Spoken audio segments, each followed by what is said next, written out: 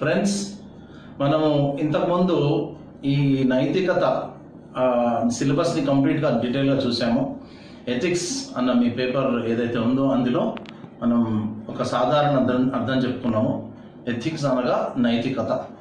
So అందరూ వాడే పదం నీతి విజ్ఞానం అనొచ్చు, లేక కొంతమంది ఏమంటున్నారు ధార్మిక భావన అంటున్నారు. వాటిలన్నింటిలోకి కామన్గా నైతికత అనేది మనం స్టాండర్డ్గా తీసుకున్నాము. కొన్ని పుస్తకాలు కూడా నైతికత అనే మెన్షన్ చేస్తున్నాయి. సో ఈ నైతికత అనేది ఏంటి అనేది ఫస్ట్ చాప్టర్లో ఉంది. మనం ఇంతకుముందు చెప్పుకున్నట్లుగా చాప్టర్ 1. దాన్ని సిలబస్ విశ్లేషణలో నేనేం చెప్పానంటే చాప్టర్ 1కి భావన ఏదైతే ఉందో అది తాత్విక భావన. చాప్టర్ 1, చాప్టర్ 2 రెండు కూడా తత్వశాస్త్ర భావనలతో నిండి ఉన్నాయి. అంటే మనిషి ముఖ్యంగా ఇది ఎక్కడి నుంచి వచ్చింది, ఈ నైతికత లేక మంచి చెడు నీతి నియమాలు, లేకపోతే వ్యక్తిగత వృత్తిగత సమాజము, తర్వాత ప్రకృతి, ఇవన్నీ అంశాలు ఏదైతే మనం చూసామో ఇవన్నీ ఎక్కడి నుంచి వస్తున్నాయి అంటే ఈ ఆలోచన ధోరణులన్నీ ఫిలాసఫికల్ బేసిస్, అంటే తత్వశాస్త్ర మూలాలు ఉన్నాయి దీంట్లో. సో ఈ తాత్వికంగా కొంత మనం దీనిపైన చర్చించాల్సి ఉంటుంది ఖచ్చితంగా. ఎందుకంటే ఈ టాపిక్ తాత్వికత జోడిస్తేనే మనకు కొంత సీరియస్నెస్ వస్తుంది. లేకపోతే ఎంతసేపు మీరు గవర్నమెంట్ సర్వెంట్గా రేపు పొద్దున ఏం చేయాలనేది ఆల్రెడీ 4వ చాప్టర్లో ఉంది. గవర్నమెంట్ సర్వెంట్కి లేక పబ్లిక్ సర్వెంట్కి ఉండాల్సిన లక్షణాలు, ప్రజాసేవకుడికి ఉండాల్సిన లక్షణాలు అవన్నీ మనం చూడబోతున్నాం ఎట్లాగో. సో అదొక్కటే టాపిక్ ఉంటే ఇది అసలు ఇన్ని మార్కులకు అడగరు. అంటే దీని మూలాలు ఏంటి, దీని భావజాలం ఏంటి, బ్యాక్గ్రౌండ్స్ ఏంటి కూడా మనం తెలుసుకొని ఉంటే ఇంకా చాలా అద్భుతంగా ఈ టాపిక్స్ మన మైండ్లో ఉంటాయి. అట్లాగే రేపు పొద్దున మనం కొంత దీని మీద అవగాహన కలిగి ప్రజలకు సేవ చేసే క్రమంలో ఈ ఛాలెంజెస్ని ఎదుర్కొనగలుగుతాము. అంటే ఎంతసేపు ఈ నైతికత అనేది ఎంతసేపు కరప్షన్ లేక నాన్ కరప్షన్ అన్న దాంతో ఇమిడి లేదు. ఇది ఇంకా చాలా భావనలు ఉన్నాయి. ఇక్కడ కొన్నిసార్లు మనం ఇది చూస్తూ ఉంటాం, కాన్ఫ్లిక్ట్ ఆఫ్ ఇంట్రెస్ట్, ధర్మ సందేహం, తర్వాత మంచి స్ట్రెస్ ఫీల్ అవ్వడం, ఇవన్నీ చాలా దానికి సంబంధించిన అంశాలు కూడా ఉన్నాయి, రిలేటెడ్ ఇష్యూస్. సో కేవలం నీతి నియమాలే కాకుండా ఈ రిలేటెడ్ ఇష్యూస్ కూడా మనం చూస్తాం. కాబట్టి ఇవన్నిటికీ మూలాలు మళ్ళీ ఎక్కడికో మానవ సమాజం ఎప్పుడైతే స్టార్ట్ అయిందో అక్కడ దాకా వెళ్ళాల్సి వస్తుంది. సో చాప్టర్ 1లో మళ్ళీ కొన్ని టాపిక్స్ ఉన్నాయని చెప్పుకున్నాం. మనం 5 టాపిక్స్ ఉన్నాయని చెప్పుకున్నాం. అందులో ఫస్ట్ టాపిక్ ఏంటి అంటే మానవ చర్యలలో నైతికత. చాప్టర్ 1 వచ్చేసి నైతికత భావజాలం, అంతే ఇంట్రొడక్షన్. నైతికత ఇంట్రొడక్షన్ అనుకుందాం, రైట్? స్టార్టింగ్. అందులో ఫస్ట్ క్వశ్చన్, నైతికత ఎస్పెషల్లీ దాని సారాంశం అంటే ఇది ఎక్కడ అంటే మానవ చర్యలలో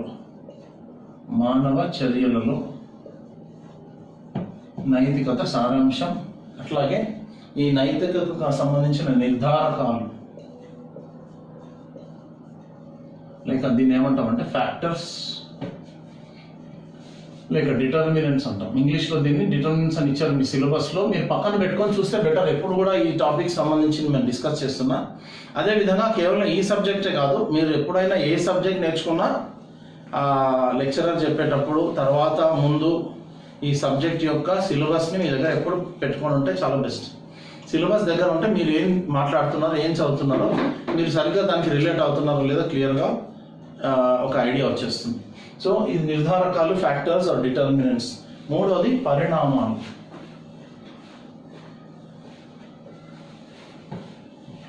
పరిణామాలు అంటే కాన్సిక్వెన్సెస్.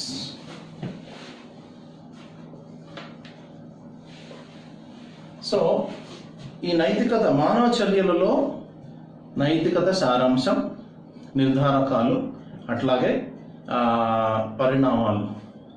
సో మొదటగా ఫస్ట్ టాపిక్లో మళ్ళా ఇంకొక ఫస్ట్ టాపిక్ చూద్దాం. అంటే నైతికత సారాంశం, నైతికత యొక్క summary, basic crux of the matter, central themes. Simple భాషలో చెప్పాలంటే తెలుగులో దాని మూల భావనలు, రైట్? ఈ ఐడియాస్ లేకుండా మనం మిగిలిన మాట్లాడితే దానికి ఉపయోగం లేదు. అసలు ఈ తత్వశాస్త్రం అనేది ఎక్కడి నుంచి వచ్చింది, ఈ నైతికత అనేది ఎక్కడి నుంచి వచ్చింది? దీన్ని బేసిక్ ఇంగ్లీష్ వర్డ్ మనం చూసాం, ఎథిక్స్. ఎథిక్స్ అనగా ఇథోస్ అన్న గ్రీక్ పదం నుంచి వచ్చింది ఇది. ఇథోస్ అనే గ్రీక్ పదం నుంచి వచ్చింది. దాని మూలం ఏంటంటే, దాని మీనింగ్ మానవ చర్యలు, ఎస్పెషల్లీ మానవ జీవనంలో ఈ నైతికతకి సంబంధించినవి, మోరల్స్, ఎథిక్స్ అని కలిపి అంటాం. మోరల్స్ అన్న వర్డ్ కూడా దీనికి లింక్ అయింది. మోర్స్ అన్న పదం నుంచి వచ్చింది, అదేమో లాటిన్ పదం. సో ఇలా అన్ని పదాల నుంచి మనం ఈ ఎథిక్స్ అన్న పదం తీసుకున్నాం. ఎథిక్స్ అని ఇందాక చెప్పుకున్నాం. ఎథికల్ బిహేవియర్, ఎథికల్ అంటే ఏది మంచి. చాలా సెంట్రల్ థీమ్, అన్నిటికన్నా సెంట్రల్ పాయింట్ ఏంటంటే మంచి. ఈ మంచి అంటే ఏంటి అనేది చాలా డిబేట్, అంటే చర్చనీయాంశం. మీకు మంచిదైంది నాకు మంచి కాకపోవచ్చు, నాకు మంచిదైంది ఇంకొకరికి మంచి కాకపోవచ్చు, ఈ దేశంలో మంచి అయింది ఇంకో దేశంలో మంచి కాకపోవచ్చు. అంటే దీన్ని ఏమంటామంటే, మంచి అన్న పదం అంటే ఎథికల్ లేక నైతికత అన్న ఐడియా ఏదైతే ఉందో అది రిలేటివ్ అంటాం. ఇంగ్లీష్ భాషలో రిలేటివ్ అంటే ఒక దగ్గర ఉన్నది ఇంకో చోట ఉండదు. మీకు ఒక రకంగా అనిపిస్తే పక్క వాళ్ళకి ఇంకో రకంగా అనిపిస్తుంది. అంటే దేశ కాలమాన పరిస్థితులకు తగ్గట్లుగా నైతికత మారుతూ ఉంటుంది. నైతికత అనేది ఒక స్టాండర్డ్ కాదు. కానీ అట్లా అని చెప్పి మనం దీన్ని నిర్వచనం ఇవ్వకుండా ఉండలేము. ఈ నైతికత అన్నది ఏంటంటే, నిర్వచనం ఎక్కువ మందికి మంచి చేసే ఒక మానవ నడవడిక లేక మానవ జీవనం, దాన్నే మనం నైతికత అంటాం. సో అల్టిమేట్ రియాలిటీ ఏంటంటే, నైతికత అనేది ఒక మనిషి నైతికంగా జీవిస్తున్నాడంటే ఆటోమేటిక్గా తనతో పాటుగా తన చుట్టుపక్కల వాళ్ళు, సమాజము, దేశము అన్ని చోట్ల మంచినే వ్యాప్తి చేయబడుతుంది. సాధారణంగా ఇది మనం అందరూ అగ్రీ చేసే ఇది ఒక ఇదన్నమాట నిర్వచనం. సో ఈ నైతికత సారాంశం ఇట్లా చాలా డైమెన్షన్స్లో మారుతూ ఉంటుంది. రెండోది, నైతికతలో ఈ కింది అంశాలు ఇమిడి ఉంటాయి. ఒకటి వ్యక్తిత్వం, తర్వాత అలవాట్లు, ఆచారాలు, పద్ధతులు, ఇంకా వ్యవహార శైలి. మనిషిలో ప్రతి చిన్న దానిలో మనం నైతికతను చూడొచ్చు. మన వ్యవహార శైలి, ఆచారాలు, మాటలు, మనం మాట్లాడే మాటలు, మన అవతలతో సంబంధాలు నేర్పే విధానం, ప్రతి చోట ఈ నైతికత ఇమిడి ఉంది. అంటే మనం పొద్దున్న లేచిన దగ్గర నుంచి పడుకునే వరకు ప్రతి చోట మనం ఎట్లా బిహేవ్ చేస్తున్నాం అనేది నైతికత మీద ఆధారపడి ఉంది. అంటే ఈ నైతికతని ఎవరు మరి ఇదే నైతికత, ఇదే స్టాండర్డ్ అని ఎవరు నిర్ధారిస్తారు అంటే, మొత్తంగా చెప్పాలంటే ఒక సమాజం. ఆ సమాజం అంటే ఏంటి? మొత్తం ప్రపంచ సమాజమా అంటే అది కూడా కాదు. ఏ దేశానికి సంబంధించి ఆ దేశం. ఇప్పుడు మన దేశంలో ఉదాహరణ చూస్తే, ఇది మన దేశం, మనం భారతదేశం అంటున్నాం. భారతదేశంతో కన్నా పెద్ద భావన భారత జాతి. కరెక్ట్? మనమందరం భరత జాతి బిడ్డలం అంటూ ఉంటాం. సో ఈ భరత జాతి లేక భారతదేశం జాతి అనేది ఒక ఐకమత్య భావన. సో ఇందులో అందరినీ, అన్ని రకాల మతాలని, కులాల్ని గౌరవించాలి అనేది ఒక భావన. సో దాని నుంచి చూస్తే నైతికత ఒకటిలాగా కనిపిస్తుంది. అట్లాగే దేశం మొత్తానికి సంబంధించి ఇంకొక భావన ఉంది, స్త్రీలను గౌరవించాలి. సో భారతదేశంలో స్త్రీకి చాలా ఉన్నత విలువలు, ఉన్నత స్థానం ఉన్నది.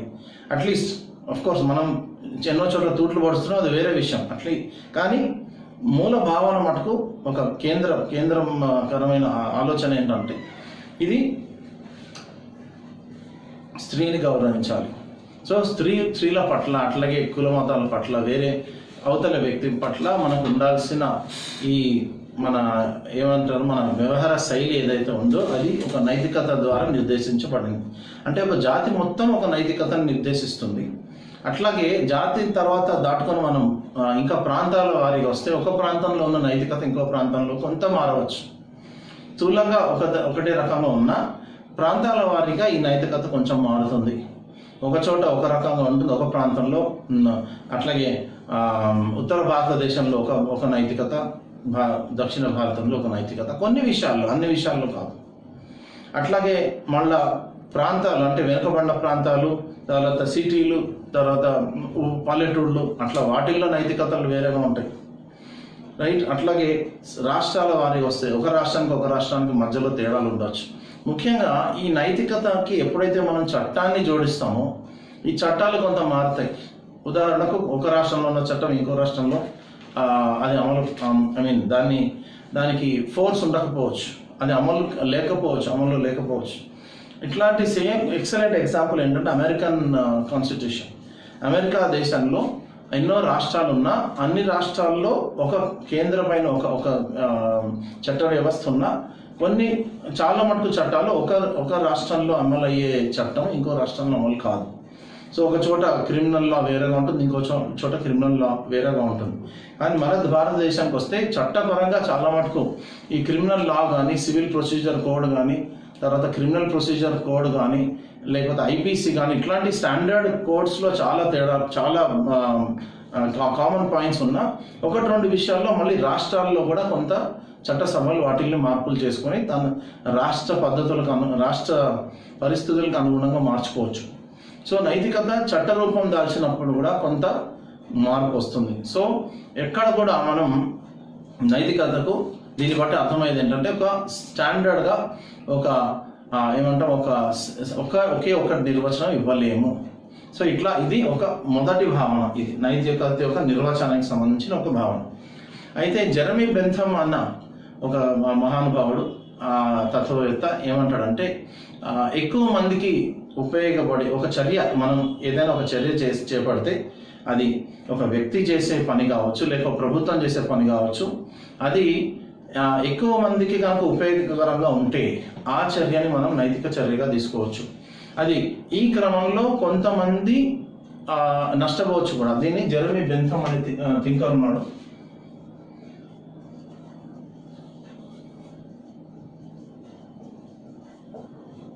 ఈయన ఇచ్చిన సిద్ధాంతం ఏంటంటే యూటిలిటేరియనిజం. ఈ యూటిలిటేరియనిజం ప్రకారం ఎక్కువ మందికి ఒక చర్య ఎక్కువ మందికి లాభం కలిగిస్తే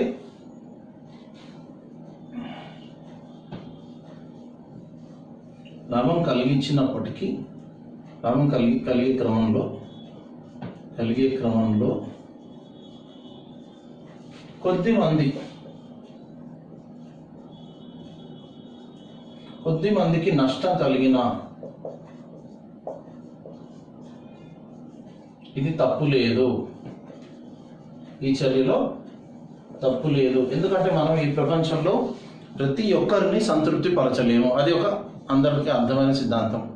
అది మనం వ్యక్తిగతంగా మనం పనులు చేసినా, లేక ప్రభుత్వాలు చేసినా, కొన్ని ప్రైవేట్ సంస్థలు చేసినా, ఎవరు ఏ చర్యలు చేపట్టినా ఒక సంస్థలో ఉద్యోగుల్ని తీసుకున్న ఆ సంస్థ యొక్క మేనేజ్మెంట్ అందరికీ తగ్గట్లుగా తృప్తిపరిచేటట్లుగా నిర్ణయాలు తీసుకోలేదు ఫస్ట్ ఆఫ్ ఆల్. సో ఇట్లా నైతికతకి ఇట్లాంటి నిర్వచనం కూడా చూడవచ్చు. అంటే సింపుల్గా చెప్పుకోవాలంటే ఇందాక మొదట్లో చెప్పుకున్నట్లు ఎక్కువ మందికి ఆనందం కలిగించే ఒక ఏదైతే ఐడియా ఉందో దాన్ని మనం నైతికతకి బేస్ కింద తీసుకోవచ్చు. ఇదే ఆలోచన గ్రీకు తత్వవేత్తల్లో కూడా ఇదే ఆలోచన ఉండింది. ఈ గ్రీకు తత్వవేత్తలు కూడా ఎపిక్యూరియన్ ఆలోచన ఉంటుంది. వీళ్ళని ఎపిక్యూరియన్స్ అంటాం. దీనికి తెలుగులో ఖచ్చితమైన అనువాదం లేదు. అట్లాగే యూటిలిటేరియనిజం కూడా ఖచ్చితమైన అనువాదం లేదు. అనువాద దోషాలు చాలా వస్తాయి, మనం మొదలు పెడతాయి. కాబట్టి ప్రస్తుతం భావజాలం అర్థం చేసుకుంటే చాలు. మీకు ఎగ్జామ్లో ఈ భావజాలాలన్నీ అడిగే అవకాశాలు ఉండకపోవచ్చు అని నేను అనుకుంటున్నాను. ఈ ఎపిక్యూరియన్స్ కనుక మళ్ళీ మనం మాట్లాడితే ఈ ఎపిక్యూరియన్స్ యొక్క లక్ష్యం ఏంటి అంటే ఆనందం. మీ జీవితంలో పరమార్థం ఏంటి అంటే ఆనందం అని వాళ్ళు సమాధానం ఇస్తారు. ఇలాంటి ఆలోచనే గ్రీకు తత్వవేత్తలు అందరికీ ప్రపంచానికి చాటి చెప్పారు. సో మానవ జీవితంలో అత్యుత్తమ స్థాయి ఏంటి అంటే ఆనందం అని వాళ్ళు సెలవిస్తారు. సో ఈ ఆనందం అంటే కేవలం మనిషి సంతోషంగా ఉండడంతో అంటే ఒకదానితోనే సరిపోతుందా అంటే కాదు అని సమాధానం వస్తుంది. కేవలం ఆనందంగా ఉండడం అంటే ఏంటి అంటే ఏదో అది అసంబద్ధంగా ఉన్నట్టుగా అనిపిస్తుంది. సో ఆనందంగా ఉండడం అంటే కేవలం సంతోషంగా ఉండడమే కాదు, చాలా ఉన్నత స్థాయిలో ఉండడం. ఉన్నత స్థాయిలో నువ్వు ఎప్పుడు వెళ్తావు? ఇంకో క్వశ్చన్ అంటే ఒక ప్రశ్నకి ఇంకో సమాధానం వస్తుంది. అక్కడితో ఆ సమాధానం కంప్లీట్గా కాదు. సో ఇప్పుడు చూడండి, మళ్ళా మీరు ఉన్నత స్థాయిలో ఎప్పుడు వెళ్తారు? మనం ఒక పెద్ద బిల్డింగ్ కట్టేసుకొని కోట్లు పోగేసుకుంటే ఉన్నత స్థాయిలోకి వెళ్ళాం. మన ఉన్నత స్థాయిని పక్క వాళ్ళు గౌరవించాలి, మన స్థాయిని తగ్గట్లుగా వారు కూడా మనని ఒక బాధ్యతాయుతమైన ఒక స్థానంలో చూడగలగాలి, వారు మన నుంచి కొన్ని సేవలు పొందగలగాలి, వారికి మనం సాయం అందించే పొజిషన్లో ఉండాలి. అంటే ఆనందంగా ఉండడం అంటే ఒకటే ఆనందమే కాదు, ఉన్నత స్థాయిలో జీవించడం అంటే కేవలం ఒక పై స్థాయిలోనే కాదు, అందరితో కలుపుకొని పోయే ఒక ఆలోచన. ఇట్లా అన్ని దాదాపు మంచికి సంబంధించిన ఆలోచన భావజాలం అంతా ఒక దగ్గర చేరితే అదే ఎపిక్యూరియనిజం. ఈ గ్రీకు తత్వవేత్తల నుంచి మనం మొదలెడితే ఈ నైతికతకి నిర్వచనం అక్కడ దొరుకుతుంది మనకి. సో గ్రీకు తత్వవేత్తల గురించి ఎందుకు మాట్లాడుకున్నాం అంటే, ఎప్పుడైతే మనం మన ఆనందాన్ని, మన అత్యున్నత స్థితిని అందరితో పంచుకుంటున్నామో, మనము ఆటోమేటిక్గా మనకి మన ప్రమేయం లేకుండానే ఆనందం అందరితో మనం పంచుకుంటున్నాం. ఆనందం అలా స్ప్రెడ్ అవుతూ ఉంటుంది. ఈ ఆనందం అందరితో అట్లా స్ప్రెడ్ అయినప్పుడు మనుషుల్లో ఏర్పడే ఒక ఆలోచన విధానం ఏంటి అంటే నైతికత. సో ఇక్కడ ఆనందానికి మళ్ళీ మీరు అడగచ్చు ప్రశ్న, ఆనందానికి నైతికతకి ఎక్కడ లింక్ ఉంది సార్ అంటే, ఒక మనిషి పొద్దున్న లేచిన దగ్గర నుంచి సాయంత్రం వరకు పక్కవారి ఆనందం గురించి ఆలోచించినప్పుడు ఆటోమేటిక్గా ఆ పర్సన్, ఈ వ్యక్తి నైతికతతో జీవించినట్లే. సో మనం ఒక పర్సన్కి హాని చేయకుండా, నొప్పింపక తానువ్వక అని మన తెలుగులో మన కొన్ని మంచి మాటలు ఉన్నాయి, రైట్? నొప్పింపక తానువ్వక, కట్టె విరకుండా పాము జావకుండా. సో ఎక్కడికక్కడ అందరితో కలుపుకొని పోవాలి, బ్యాలెన్స్డ్ జీవితం. ఎవరికి తలనొప్పుల్లో వ్యవహారాలు తీసుకురాకుండా వీలైనంత. మన ఇంగ్లీష్లో ఒక సేయింగ్ ఉంది, ద క్వశ్చన్ ఉంది ఏంటి, are you part of the problem are are you part of a solution. So ఈ వ్యక్తి ఎంతసేపు సమస్యలో భాగం కాకుండా సమాధానంలో కనుక భాగం అవుతే ఆటోమేటిక్గా నైతికతలో ఉన్నట్లయితే ఆనందంలో ఉన్నట్లే. చూడండి ఎక్కడికెక్కడ మనకి లింక్స్ చాలా క్లియర్గా కనబడతాయి. సో మరి ఇప్పటిదాకా మనం గ్రీకు తత్వవేత్తల గురించి, ఎపిక్యూరియన్స్ గురించి మాట్లాడుకున్నాం. మరి మన దేశంలో మన భారత విజ్ఞానంలో ఎన్నో వేల సంవత్సరాల నుంచి మనకు అద్భుతమైన జ్ఞానం ఉంది. మరి ఈ జ్ఞానం ఎట్లా మనని ఈ వైపు నడిపిస్తుంది అంటే ఆ పాయింట్స్ కూడా మనం మాట్లాడుకుందాం. ఉదాహరణ, భారతదేశంలో ఒక అద్భుతమైన జ్ఞానం ఉన్నది. అదేంటి? భారతదేశం యొక్క ఏమంటాం పాత్ర అనొచ్చు, లేదా ఏమంటాం యోగదానం, ఇంగ్లీష్లో కంట్రిబ్యూషన్ అంటాం, రైట్? ఈ యొక్క పాత్ర అనొచ్చు. దీంట్లో ఒక ఎక్స్ట్రాడనరీ ఆలోచన ఏంటంటే ధార్మిక భావన, రైట్? ధార్మిక భావం, ధర్మం. సింపుల్గా చెప్పాలంటే ధర్మం అంటే ఒక వ్యక్తి ధార్మికంగా జీవిస్తే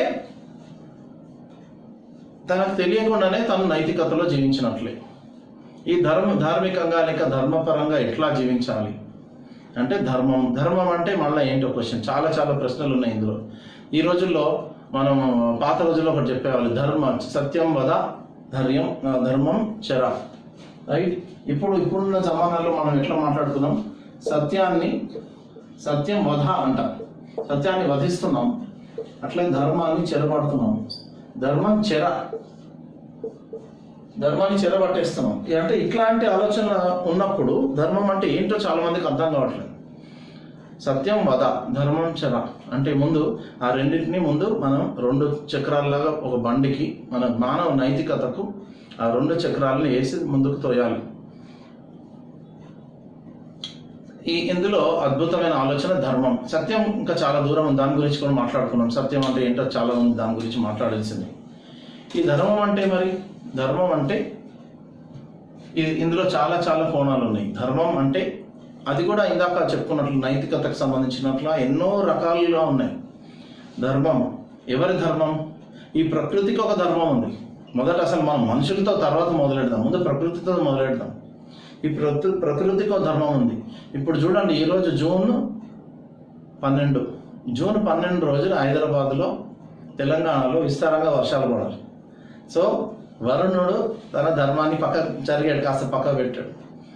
సూర్యుడి ధర్మం ఏంటి అంటే, ఒక రకంగా మనిషి వాళ్ళకి కనుక పాత్ర ఇస్తే, సూర్య దేవుడు అనుకుంటే కనుక వరుణ దేవుడు అనుకుంటే గనక. లేదు సన్ గాడ్, అసలు సన్నే అనుకుంటే తర్వాత విషయం, అది ఫిజికల్గా మనం తర్వాత మాట్లాడుకోవచ్చు. ఎందుకంటే చాలా మతాల్లో వీరికి దైవస్థానం ఇచ్చాం కాబట్టి వరుణుడు సూర్యుడు అంటున్నాం. సూర్యుడు కొన్ని రోజులు రాలేదనుకుందాం, ఒక 4 రోజులు రాకపోతే మీరు ప్రశాంతంగా ఉండగలుగుతారా? మొత్తం ఆకాశం మబ్బు పట్టింది, ముసురు పట్టింది, అసలు ఎప్పుడు సూర్యుడు వస్తాడా అని వెయిట్ చేస్తూ ఉంటాం మనం కదా.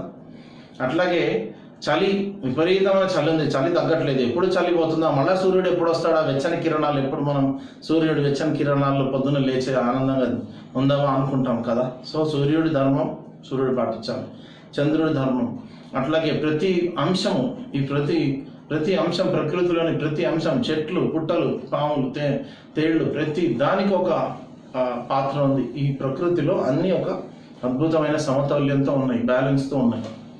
ఈ బ్యాలెన్స్ అట్లాగే చూడండి, ఇంకా అద్భుతమైన ఆలోచనలు. ఆ భూమి సూర్యుడి చుట్టూ తిరగడం, కాస్త అటు ఇటు అయినా మొత్తం కాలక్రమమే మారిపోతుంది. అట్లాగే చంద్రుడు సూర్యుడి చుట్టూ తిరగడం, భూమి చుట్టూ తిరగడం, ఏది గ్రహాల పరిస్థితుల్లో ఎట్లా ఉన్నాయి అట్లా నడపాలి. ఆ గ్రహాలు వేల సంవత్సరాల నుంచి అట్లాగే ఉన్నాయి, లక్షల సంవత్సరాల పేట అట్లాగే ఉంటాయి. అంటే వాటి ధర్మం అవి పాటిస్తున్నాయి. అంటే ఒక యూనివర్సల్ లా. ఇంగ్లీష్లో చెప్పుకోవాలంటే ధర్మాన్ని ఈ రోజుల్లో ప్రతిదానికి చిన్నపిల్లలు కూడా తెలుగులో చెప్తే అర్థం కావట్లేదు, ఇది ఇంగ్లీష్లో ఏంటి అని అడుగుతున్నారు. కాబట్టి నేను ముందే మీకు ఇంగ్లీష్లో కూడా చెప్తున్నాను, ధర్మం అంటే ఏంటి? Universal law. ప్రపంచం మొత్తానికి మనం ఈ ధర్మాన్ని, ఈ సూత్రాల్ని అప్లై చేయవచ్చు. అయితే మరి మనిషికి వస్తే, మనిషికి మరి ధర్మం ఆపాదించవచ్చా మనం అంటే 100% ఎస్ అని ఆన్సర్ చెప్పవచ్చు. మనిషికి ధర్మానికి ఏంటి ఈ రిలేషన్షిప్ అంటే ఈ యొక్క ఏమంటారు సంబంధం. సో మనిషికి ధర్మానికి సంబంధం ఏంటంటే, అసలు మనిషి ధర్మపరంగా జీవిస్తే, ధార్మిక పరంగా జీవిస్తే, తను ఏ చట్టాలు తెలియకపోయినా పర్వాలేదు, ఏ చట్టాన్ని అతిక్రమించాడు ఆటోమేటిక్గా. తన ధర్మాన్ని తను నిర్వర్తిస్తే, ఇక్కడ ఎన్ని ధర్మాలు ఉన్నాయి మళ్ళా అంటే, ఒక వ్యక్తిగా, సమాజంలో ఒక వ్యక్తిగా ఒక ధర్మం, తర్వాత ఒక ఫర్ ఎగ్జాంపుల్ ఒక మగవాడిని తీసుకుంటే, ఒక్క నిమిషం,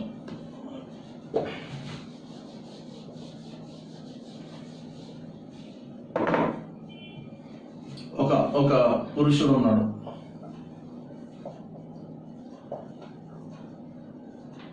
ఒక పురుషుడికి ఎన్ని రకాలైన ధర్మాలు ఉన్నాయి అంటే, సమాజంలో ఒక వ్యక్తిగా, బాధ్యత గల వ్యక్తిగా,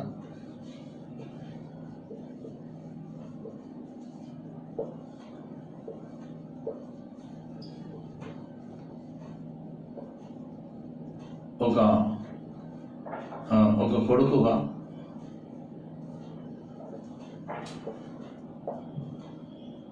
ఒక తండ్రిగా, తర్వాత ఒక భర్తగా, ఒక ఉద్యోగిగా, ఒక విద్యార్థిగా, ఎన్ని రకాలు, ఎన్ని పాత్రలు పోషిస్తే అన్ని ధర్మాలు ఉన్నాయి. ప్రతి చోట తను ప్రవర్తించాల్సినవి ప్రతి చోట ఎక్కడ రాసి ఉండవు. గమ్మత్తైన విషయం ఏంటంటే, ఒక కొడుకుగా నువ్వు ఎట్లా జీవించాలని ఎక్కడ పుస్తకంలో రాసి ఉండవు. కొన్ని మహాగ్రంథాలు ఉన్నాయి, వాటిల్లో కొన్ని ఎగ్జాంపుల్స్ ఉన్నాయి. ఇట్లా చేస్తే బాగుంటుందని చెప్పారు కానీ ఇట్లానే చేయాలి అని ఎక్కడ రాసలేదు. నెంబర్ 1. నెంబర్ 2, ఇట్లా మనం ఎట్లా ఈ ఆలోచనలో వచ్చాము అంటే, మనం ఇదివరకు మన సిలబస్లో కూడా క్లియర్గా చెప్పుంది, మన కుటుంబం, సమాజమే చిన్నప్పటి నుంచి మనకి ఆలోచనలు పంచిస్తాయి. సో ఇట్లా ఒక వ్యక్తి తను పెరిగే క్రమంలోనే ధార్మిక జీవనం అంటే ఏంటో తెలుసుకుంటాడు. నేను ఇట్లా జీవిస్తే మంచిది, నేను కొడుకుగా ఇట్లా ఉండాలి, నేను తండ్రిగా ఇట్లా ఉండాలి, ఒక భర్తగా, ఒక ఆడవాళ్ళ విషయానికి వస్తే భార్యగా, చెల్లెలుగా, తల్లిగా, లేకపోతే ఒక ఏమంటాము అన్ని విషయాల్లో కూతురుగా, ఎక్కడ ఏ రోల్లో అయినా సరే, ఏ పాత్రలో అయినా సరే ధర్మబద్ధంగా ఎట్లా ఉండాలి అని ఆటోమేటిక్గా మనకు సమాజం ఇచ్చేస్తుంది ఆలోచన. కానీ ఈ కానీలు అన్ని చోట్ల వస్తుంటాయి. కానీ ఎక్కడ ప్రాబ్లం వస్తుంది, ఎక్కడికక్కడ మనుషులు తమ అన్ని పనులు చాలా త్వరగా అయిపోవాలి, ఇమ్మీడియట్గా. అంటే ఇప్పుడున్న సమాజంలో నేను ఇందాక కూడా మా స్టూడెంట్స్తో అంటూ ఉన్నాను, మనం ఏ జమానాలు ఉన్నామంటే T20 జమానా, ఇన్స్టెంట్ యుగం, అన్ని ఇన్స్టెంట్లో అయిపోవాలి, అన్ని త్వరగా అయిపోవాలి. మనం వెళ్ళాలంటే డ్రైవింగ్ ఫాస్ట్గా చేస్తే యాక్సిడెంట్ అవుతుంది అందరికీ తెలుసు, కానీ అట్లాగే వెళ్తున్నారు, అట్లాగే ప్రాణాలు కోల్పోతున్నారు, దెబ్బలు తగిలించుకుంటున్నారు.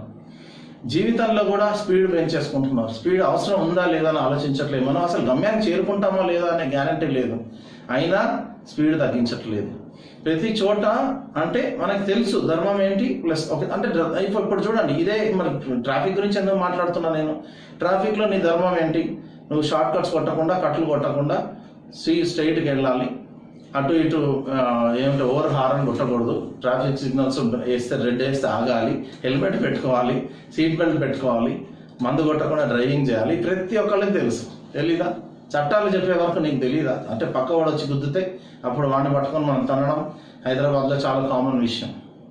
అంటే ఒకళ్ళు పక్కవాడు చేస్తే తప్పు, నేను చేస్తే తప్పు కాదు. ఎవడైనా చూస్తే అప్పుడు చూసుకుందాం. పోలీసు వాడికి హెల్మెట్ ఎందుకు పెట్టుకుంటాం అంటే పోలీసు వాడి కోసం పెట్టుకుంటాం, మన కోసం కాదు. సో ఇక్కడ అంటే ఒక వ్యక్తిగా ఒక చూడండి, ట్రాఫిక్లో ఉన్న వ్యక్తికి కూడా ధర్మం ఉంది. అంటే ఈ ధర్మం అంటే ఏదో పెద్ద ప్రిన్సిపల్ లాగా అందరూ అనుకుంటారు. అదేదో పెద్దవాళ్ళు ఏదో తల పండిపోయిన వాళ్ళు, ముసలి వాళ్ళు ఏదో చాదస్తపు మాటలు మాట్లాడుతున్నట్టుగా కనిపిస్తుంది. కానీ ధర్మం చూడండి, మీ ప్రతి సెకండ్లో పొద్దున లేచిన దగ్గర నుంచి రాత్రి పడుకునే వరకు ధర్మం ఖచ్చితంగా ఉంది. ఇందాక ఎట్లాగైతే ఈ గ్రీకు తత్వవేత్తలు చెప్పినట్లు ఎపిక్యూరియన్ ఫిలాసఫీ ఉందో, మన భారతదేశానికి ధార్మిక ఫిలాసఫీ ఉంది. ధర్మము అది ఒక వ్యక్తిగా, ఒక సమాజంలో ఒక బాధ్యతాయుతమైన వ్యక్తిగా మనం గుర్తెరిగి ప్రతిక్షణం మన మైండ్లో అది ఆలోచనలో పెట్టుకుంటే మనం ఏ చట్టాన్ని ఉల్లంఘించం, ఎవరికి హాని చేయం. సో మన నైతికతని ఆటోమేటిక్గా, ఇందాక ఏమంటున్నాం, నైతికత అంటే అందరికీ మంచి పంచడం, ఆనందం పంచడం. సో ధార్మికంగా జీవిస్తే నైతికతగా జీవించినట్లే. ఇది భారతీయ విజ్ఞానంలో ఒక అద్భుతమైన ఆలోచన ధర్మం. సో నాకు తెలిసి ఈ ధర్మం యొక్క బ్యాక్గ్రౌండ్ చాలా సింపుల్గా మనం ఇట్లా అర్థం చేసుకోవాలి. ఇందాక ఈ ప్రశ్న ఒక క్వశ్చన్ అడుగుతాం మిమ్మల్ని. మీరు కావాలంటే ఈ క్వశ్చన్ అడిగినాక వీడియో పాజ్ చేసి కూడా ఆలోచించండి. తర్వాత మీతో మీరు ఆన్సర్ చెప్పుకోవచ్చు. ఒక క్వశ్చన్ అడుగుతాం, ఏంటంటే రాముడు దేవుడు ఎందుకు అయ్యాడు? రైట్, చాలా సింపుల్ క్వశ్చన్ ఇది. చాలా చూస్తే చాలా ఈజీ ఆన్సర్లా కనిపిస్తుంది, కానీ అంత ఈజీ కాదు. చాలా జాగ్రత్తగా ఆలోచించండి, పాజ్ చేసి ఆలోచించి మళ్ళీ మీ ఆన్సర్ మీరు చెప్పుకోవచ్చు. రాముడు దేవుడు ఎందుకు అయ్యాడు? అసలు దైవత్వము, తర్వాత అవతార పురుషుడు తర్వాత విషయం, అవన్నీ మనకి పరిధిలో లేనివి. పెద్ద పెద్ద జ్ఞానం చెప్పాలి, మనం అంతదాకా వెళ్ళక్కర్లేదు. మన ఆలోచన కేవలం ఒక మానవుడు, ఆయన మానవ జన్మ ఎత్తాడు, అందరికీ తెలిసింది. ఒక రాజు, రైట్, ఒక అయోధ్యను పరిపాలించాడు, వండర్ఫుల్. అయితే రాముడిని దేవుడిగా ఎందుకు ఈ సమాజం ఉన్నత స్థితిలో పెట్టింది అంటే, నాకు తెలిసి నేను సింపుల్గా ఆలోచిస్తాను. నేను రైట్ రాంగ్ తర్వాత విషయం, తర్వాత మనం డిబేట్ కూడా చేసుకోవచ్చు దీని మీద. రాముడు ఎందుకు గొప్పవాడయ్యాడంటే ఒకే ఒక్క మాట కోసం అన్నీ వదిలి జస్ట్ అట్లా అంత భోగభాగ్యాలు అనుభవిస్తూ ఒక చక్రవర్తి, ఒక పెద్ద రాజు ఆయన, అది భార్యతో ఉన్న మంచి స్థితిలో ఉన్నప్పుడు ఒకే ఒక్క మాట కోసం ఆన్ ద స్పాట్ వదిలేసి వెళ్ళిపోతాడు, తండ్రికి నమస్కారం చేసి.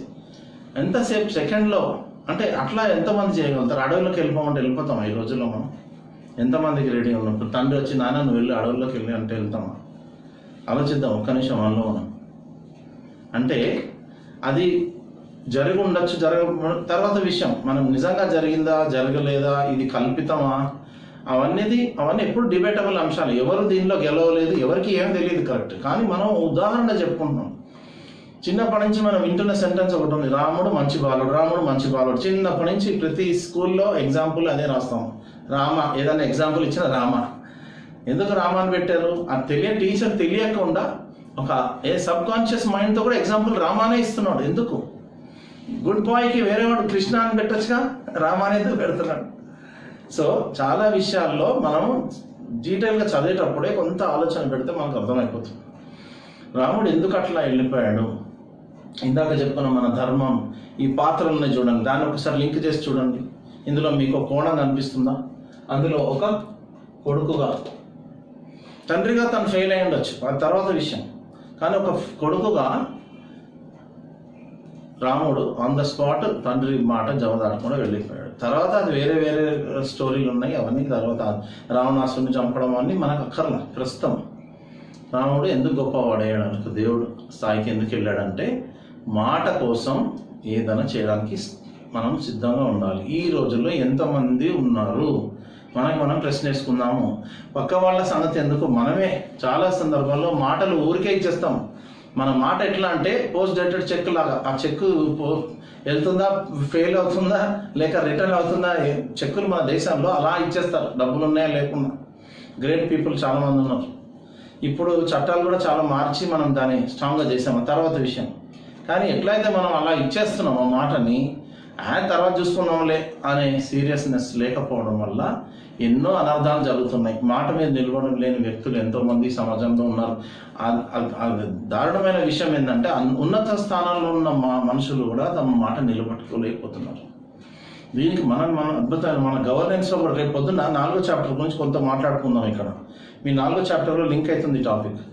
రేపు పొద్దున్న మీరు ఆఫీసర్స్ అయినప్పుడు టకటక ఏదైనా ప్రామిస్లు ఇచ్చేస్తే మీరు చేయగలుగుతున్నారా? అసలు ప్రామిస్లు ఇచ్చినప్పుడు ఎందుకు ఇవ్వాల్సిన అవసరం ఏముంది? మీరు చేయలేను అని తెలుసుకున్నా కానీ ప్రామిస్ ఎందుకు ఇవ్వాలి?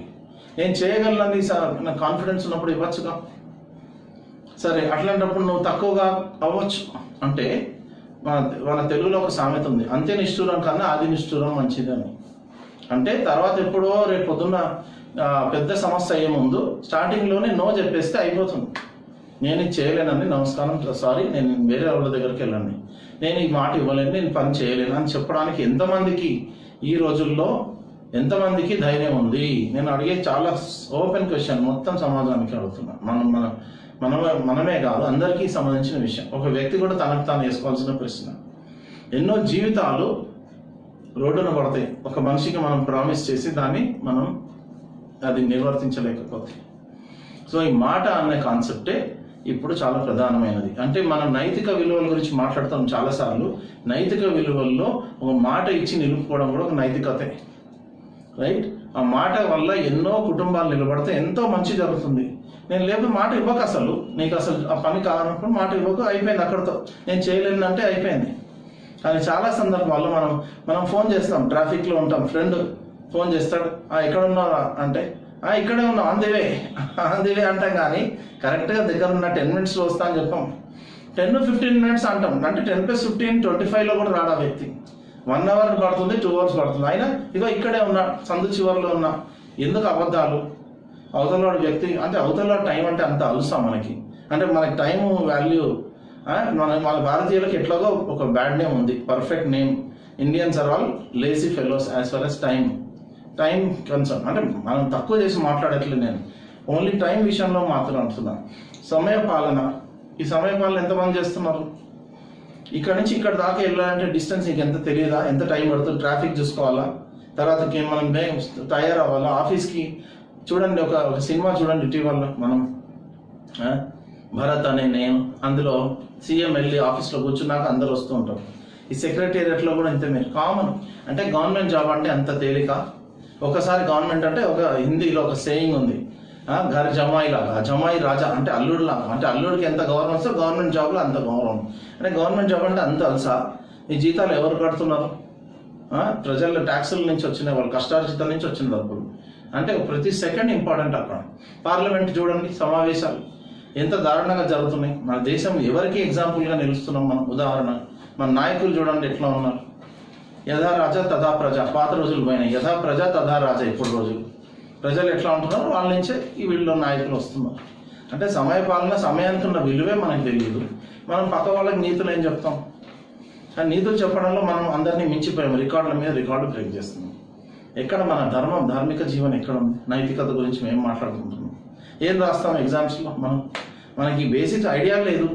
మన జీవితమే ఒక అద్దం ముందు నిలబడితే మన జీవితమే ఒక నైతికత అని చెప్తున్నాం. మన జీవితంలో కళ్ళు మూసుకొని ఒకసారి మనం ధ్యానం చేసుకుంటే, ఒకసారి వేరీ చేసుకుంటే, పొద్దు నుంచి రాత్రి పడుకునేదాకా నేను ఈరోజు ఏం మంచి చేశాను, ఎవరికి హాని చేశాను, ఎవరైనా బాధ పెట్టాను అని ఎప్పుడైనా ఆలోచించుతున్నాం మనం? చక్కగా ఏదో ఒక పెట్టుకొని పడుకుంటున్నాం. చాలామందికి నిద్రే రాదు, మందు వేస్తే కానీ నిద్ర రాదు. ఎందుకు? ఒకసారి ఆలోచించండి మీరు.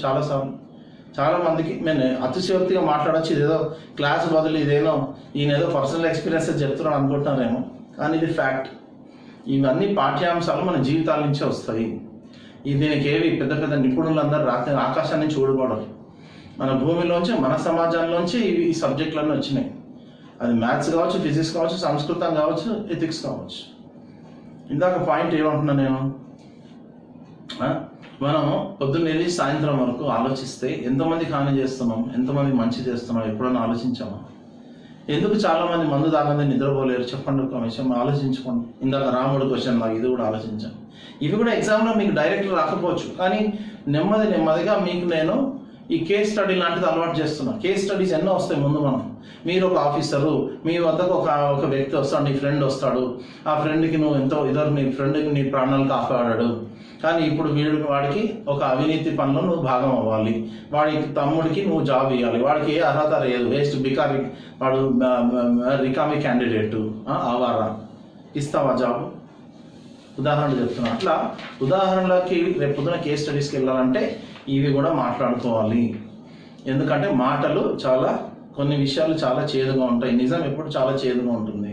చాలామంది మందు ఎందుకు తాగకుండా పడుకోలేరంటే వారు తన ఆత్మకి ఆన్సర్ చెప్పుకోలేరు, తమ అంతరాత్మకి సమాధానం చెప్పుకునే పొజిషన్లు ఉండరు. అంతరాత్మ తినేస్తూ ఉంటుంది లోపల నుంచి. అది వేసి దానికి కాసేపు సైలెంట్ చేస్తే నిద్రపోతారు. మీరు కావాలంటే అడిగి పొద్దున వాడి ప్రవర్తన చూడండి.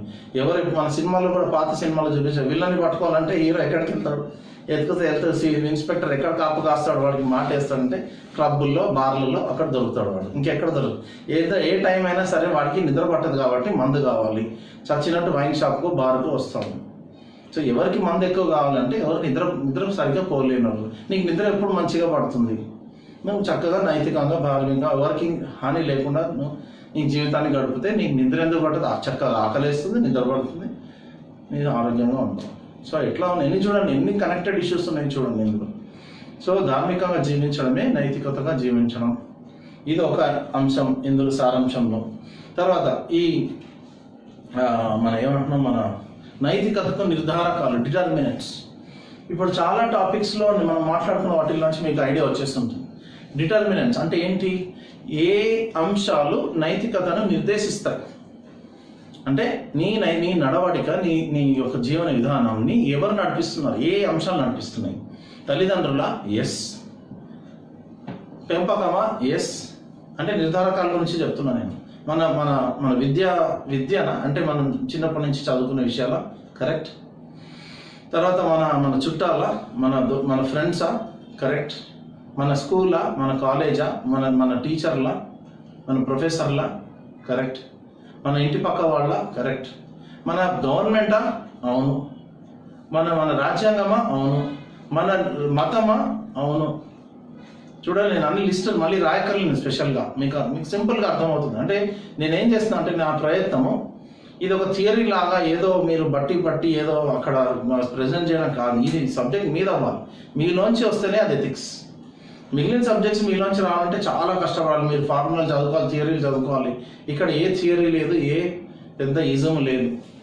సింపుల్ అంటే మనం జీవితంలోకి మనం తొంగి చూసుకోవడమే, ఇదే నైతికత. ఇందాక చెప్పినట్టు చూడండి ఎన్ని అంశాలు ఉన్నాయి, ఎన్ని అంశాలు మన నైతికతను నిర్దేశిస్తున్నాయి. మనం చట్టాలు ఉన్నాయి, మన రాజ్యాంగం ఉంది, మన తల్లిదండ్రులు, మన విద్యా వ్యవస్థ ఉంది, మన గురువులు ఉన్నారు, తర్వాత మన స్నేహితులు ఉన్నారు, మన సమాజం ఉన్నది, మన సినిమాలు ఉన్నాయి, మన పుస్తకాలు ఉన్నాయి, మన నవలు ఉన్నాయి, మన ధార్మిక గ్రంథాలు ఉన్నాయి. ఇవి అంటే మన పొద్దున్నే మన జీవితంలో 360 డిగ్రీస్లో మనం ఒకసారి ఆవిష్కరించుకుంటే ఈ అంశాలన్నీ మన నైతికతను ప్రభావితం చేసే కారకాలే, డిటర్మినెంట్స్. సో వీటి ద్వారా మన నైతికత ఏర్పడుతుంది. అంటే ఈ వ్యక్తిత్వం ఏదే ఉందో నైతికతగా ఉందా లేదా, అసలు సగం నైతికం వ్యక్తి ఉందా అంటే దిస్ ఫెలో ఇస్ అంటే పార్ట్లీ అంటే కొన్ని చోట్ల కరెక్ట్ ఉంటాడు, కొన్ని చోట్ల రాంగ్ ఉంటాడు అని అనొచ్చా? ఇవన్నీ కూడా మన ఈ కారకాలను మనం నిర్దేశిస్తాయి. ఇంత చిన్న పాయింటే. మనకి షార్ట్ నోట్స్లో వచ్చే అవకాశాలు లేవు కాబట్టి ప్రశ్నలు తర్వాత ప్రశ్నలు సరళి చూద్దాం. 2-3 చాప్టర్లు అయినాక నేను మీకు క్వశ్చన్స్ ఇస్తాను. ఈ క్వశ్చన్స్కి ఎట్లా ఐడియా, మీకు ఎట్లా ఆన్సర్ రాయాలో కూడా కొన్ని ఐడియాస్ ఇస్తాను.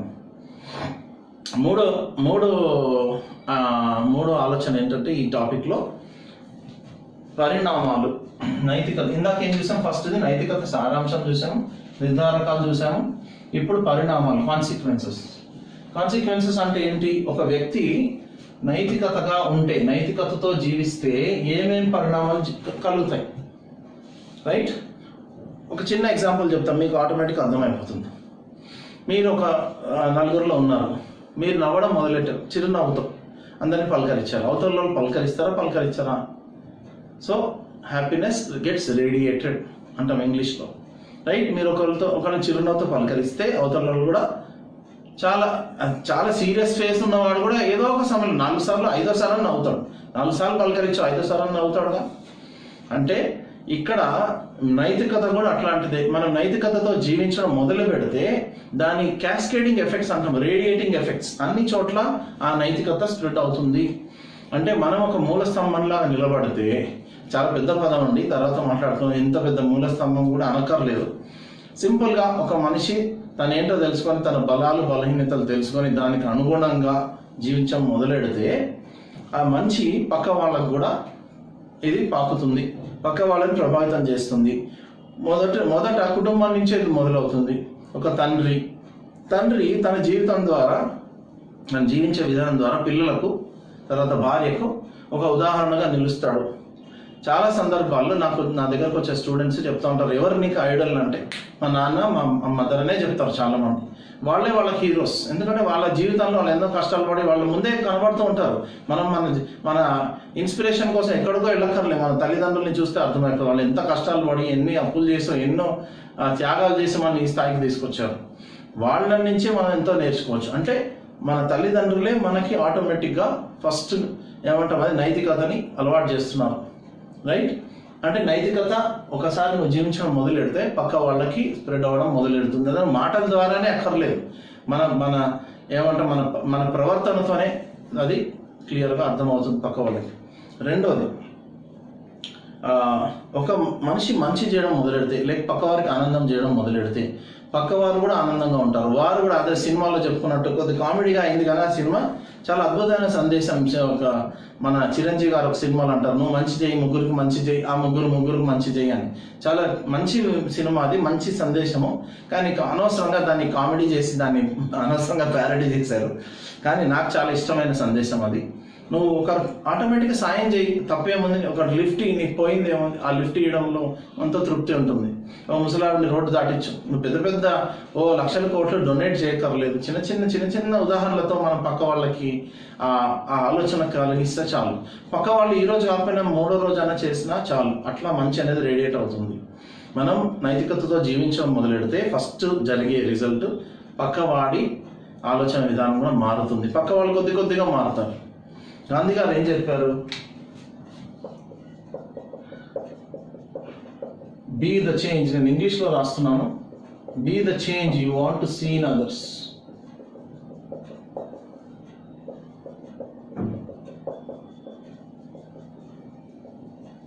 నువ్వు పక్క వాళ్ళలో మార్పు కోరుతుంటావు. మన ప్రభుత్వం మారాలి, మన ప్రభుత్వం బాగాలేదు, మా అమ్మ నాన్న మారాలి, మా అన్నయ్య మారాలి, మా తమ్ముడు మారాలి, నా భార్య మారాలి, నేను చెప్పినట్లు వినట్లేదు.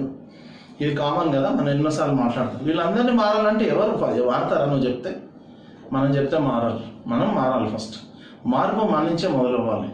సో ఇట్లా మనం మంచి చేస్తూ పోతే పక్క వాళ్ళలో ఆ మంచి ఎఫెక్ట్ పక్క వాళ్ళకు కూడా పాకుతుంది. క్యాస్కేడింగ్ ఎఫెక్ట్ అంటాం దాన్ని, రేడియేటింగ్ ఎఫెక్ట్ అంటాము. ఒక సమాజం ఆనందంగా ఉంటుంది, ఆరోగ్యకరంగా ఉంటుంది, పనులు సకాలంలో అవుతాయి. ఇందాక చెప్పాను చూడండి, మీరు అవతల వారి యొక్క సమయానికి విలువ, గౌరవం ఇచ్చినప్పుడు అన్ని పనులు క్రమంగా నడుస్తాయి. అన్ని పనులు ఖచ్చితంగా నడుస్తాయి, సమయానికి జరిగితే ఎన్ని లక్షల కోట్ల రూపాయలు ఆదా అవుతాయి మన దేశంలో కదా. సమయానికి మనం ఆఫీస్కి వెళ్ళడం, సమయానికి పనులు చేయడం. రాలేదంటే లేట్గా వస్తుందంటే ఇన్ఫార్మ్ చేయండి. ఎంతమందికి ఇన్ఫార్మ్ చేస్తారు? సరే, మనమేమి మన దేశంలో అన్ని పర్ఫెక్ట్గా ఎక్కడ అవ్వవు. మనం అనుకున్నా కానీ ఒక్కోసారి మనం అనుకోకుండా ఎవరు ఇంటికి చుట్టాలు వస్తారు, ఏదో ఫంక్షన్కి వెళ్ళాల్సి వస్తుంది. ఇన్ఫార్మ్ చేస్తే ఎంత బాగుంటుంది. ఒక అరగంట లేట్ వస్తానండి, ఒక గంట లేట్ అవుతాను, ట్రాఫిక్లో ఎదుర్కొని వస్తాను, మీరు వెయిట్ చేయకండి, వేరే పనులు ఉంటాయి చూసుకోండి. ఇట్లాంటి ఆలోచనలు పక్క వాళ్ళు కూడా తీసుకోవడం స్టార్ట్ చేస్తారు. సో మనము ఎవరికో నీతులు చెప్పే బదులు మనం ఫస్ట్ నుంచి నిలబడి మాట్లాడడం మొదలెట్టాలి. అట్లా చెప్పి మనం అందరం గ్రేట్ పర్సన్స్ అవ్వక్కర్లేదు. మనం గ్రేట్ అయినాక అవతల వాళ్ళు స్టార్ట్ చేస్తారంటే అవసరం లేదు. ఎంతోమంది అన్సంగ్ హీరోస్ ఉన్నారు ఈ సమాజంలో. వారికి గుర్తింపు, బహుశా వాళ్ళ గుర్తింపు కూడా కోరుకోరు, వాళ్ళకి గుర్తింపు రాదు. అయినా కానీ వాళ్ళకి తెలుసు వాళ్ళు ఏం చేశారు. ఆత్మతృప్తి, ఆత్మసంతృప్తి వారికి చాలా అద్భుతమైన ఏమంటారు యాసెట్ కింద ఉంటుంది. జీవితాంతం వాళ్ళు తృప్తిగా ఉంటారు. ఆ తృప్తి, ఇట్లా ఆనందం, ఆరోగ్యం, సమయ పాలన, తర్వాత క్రమశిక్షణ, పనులు సకాలంలో అవ్వడం, ఆరోగ్యకరమైన జీవితం, తర్వాత స్ట్రెస్ ఫ్రీ లైఫ్, స్ట్రెస్ తగ్గుతుంది, ఒకళ్ళకి అబద్ధాలు చెప్పి ఇంకో పని చేసి కరప్షన్, అవినీతి తగ్గుతుంది, రైట్. ఇట్లా ఎన్నో మంచి ఇవి ఉన్నాయి అన్నమాట. దీని పర్యవసనాలు, దీని కాన్సిక్వెన్సెస్, పరిణామాలు, పర్యవసనాలు ఏమన్నా అనుకోవచ్చు మనం. సో ఒకసారి మనం నైతికతతో జీవించడం మొదలెడితే ఆ మార్పు మన నుంచి మొదలవుతుంది. దీనికి మనం రివర్స్గా ఆలోచించడం తగని పని. అంటే వేరే వాళ్ళు ఎవరో అట్లా చూసి నేను తర్వాత చేస్తా అంటే అదే మన తెలుగులో ఇంకొక సేయింగ్ ఉంది, ఎవరో వస్తారని ఏదో చేస్తారని ఎదురు చూసి మోసపోకు అని మనం చిన్నప్పుడు విన్నాం, పాట కూడా విన్నాం. సో ఇట్లా ఎవరో వస్తారు ఎదురు చూస్తారు అదంటే ఎదురు చూడొద్దు, వాళ్ళ నుంచి ఎక్స్పెక్ట్ చేయొద్దు. అట్లాగే ప్రభుత్వాన్ని నిందించడం, తిట్టడం అనేది మన మోస్ట్ కామన్ ప్రాక్టీస్. ప్రభుత్వం ఏదైనా ఉందంటే ప్రభుత్వాన్ని ఫస్ట్ తిట్టేస్తాం. రోడ్లు బాగాలేమంటే ప్రభుత్వం, నువ్వేం చేస్తున్నావు దానికి? నువ్వు నీళ్లు పోయి రోడ్డు మీద, ఇంటి నుంచి ఇంట్లో నీళ్ళు వస్తే రోడ్డు మీద పడేస్తాం సార్, మన చెత్త రోడ్డు మీద పడేస్తాం, ఎక్కడ పడితే అక్కడ యూరినేట్ చేస్తాం. నైతికతలో ఇది కూడా భాగమే. అందరు నీతి నిజాయితీ కరప్షన్ ఫ్రీ అనుకుంటారు, అది కాదు నైతికత అంటే. ఈ ప్రతి చిన్న మనం చేసే పనిని సమాజం కూడా గమనిస్తుంటుంది. ఈరోజు మనం ఎవరు చూడట్లే అని పిల్లి పాలు తాగి అంటారు చూడండి, పిల్లి నేను తాగుతున్నట్టు ఎవరు చూడకుండా ఉందిలే అని అనుకుంటుందంట. కానీ అందరు చూస్తారు, ఎవడో వచ్చి దాన్ని నడ్డి మీద కొడతాడు. ఫ్యూచర్లో కెమెరాలు కూడా వచ్చేస్తాయి, జరిమానాలు విధించబడతాయి. మన సమాజంలో కూడా మార్పు వస్తుంది మెల్లిమెల్లిగా.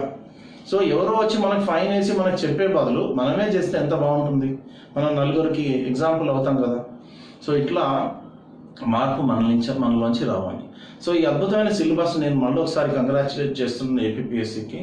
ఇట్లాంటి ఆలోచనలు మనం పంచుకునే ఒక వేదిక కూడా మనం దొరకడం చాలా మంచి విషయం ఇది. సో ఇట్లాంటి ఆలోచనలు ఇంకా మనం చూద్దాం, నెక్స్ట్ చాప్టర్లో ఈ టాపిక్ని కంటిన్యూ చేద్దాం. Thank you.